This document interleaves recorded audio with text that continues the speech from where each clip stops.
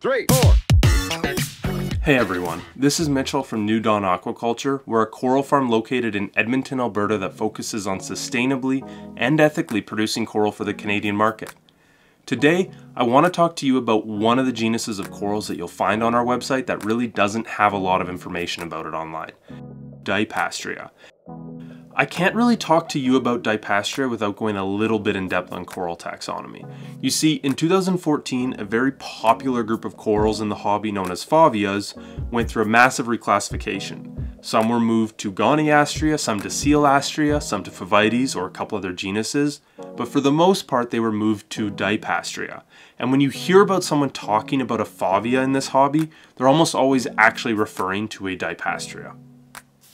That's not to say that the genus Favia is completely dead. There are actually two remaining species belonging to it, but they're both from a part of the world where coral collection has never been legal.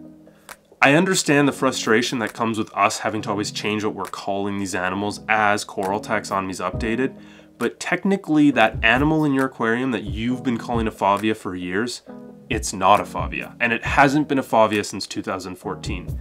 And if it actually was a Favia, you would not want to tell anybody because it would be totally illegal to have one. So how do we tell if the Favia in our aquarium is actually a Dipsastraea, or is it perhaps one of the ones that was moved to Mislabeled, Goniastrea, or Favia? It can be really hard to tell, and all the corals that are loosely defined as brain corals have a lot of similarities, and they're difficult to identify to a genus level, and especially difficult to identify to a species level. And I'm no coral taxonomist, so I'm going to refer to an expert on this one, specifically Joe Rowlett.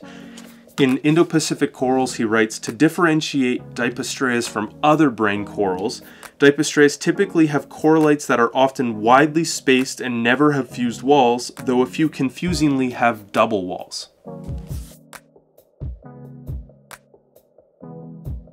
Now that I've gotten the coral taxonomy out of the way and I've explained what a Dipsastraea even is, let's talk about the care requirements. The care requirements for Dipsastraea are well established. They're just the care requirements that used to be associated with Favias.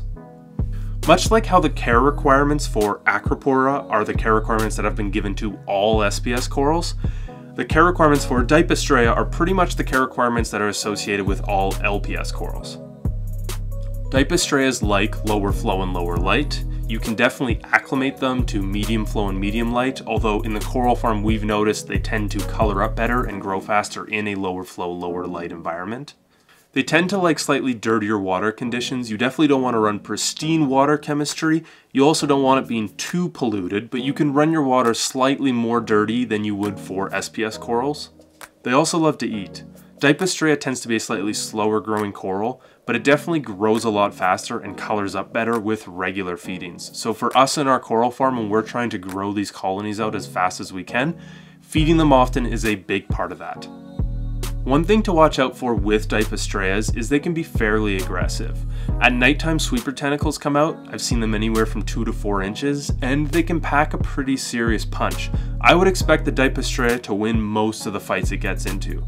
So just be careful and make sure when you're placing it on your rockwork that you give it plenty of space. We've definitely been asked why we don't farm Favias at New Dawn Aquaculture and what Dipsastraeas even are. I know coral taxonomy can be very confusing, it's always changing and it's hard to keep track of, but we do our best to always have the most accurate information possible on our website. So I hope this video has helped clear up some of that confusion, but trust me, I understand it. If you like this video, please consider subscribing to our YouTube channel. We're going to be doing more videos on all of the coral strains we farm, the dry goods we use to farm those corals, and the captive redfish we sell. So thanks for watching and stay tuned.